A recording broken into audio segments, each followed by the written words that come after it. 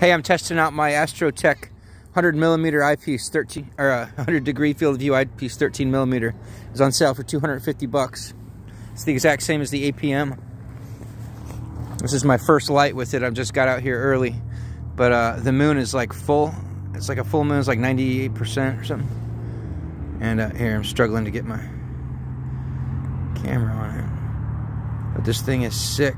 I'm moving it around right now, but I mean, you can see the whole entire full moon with a 13mm eyepiece. You got to kind of move around for the field stop a bit. And it's great, man. I love it. It's crisp, it's clear, no blackouts.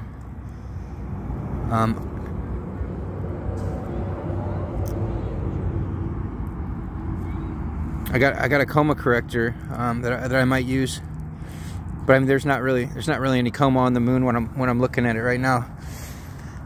But yeah, there's the moon over there. Man, this thing's great, man. I'm gonna love it. I know it. I mean, I also have a Vader Morpheus that I'm testing out, 9mm, trying to get the eye placement just right. But with this eye cup, there's no issue. You know, it's very comfortable. I'm using it as a 2-inch eyepiece right now. But yeah, I would definitely recommend this. I got mine from Astronomics, the sponsor of Cloudy Nights. It's not too heavy. It's got a sturdy grip there. You can unscrew this down here for make it a 1 1/4 inch eyepiece. But so far I love it. Extremely happy. Thanks.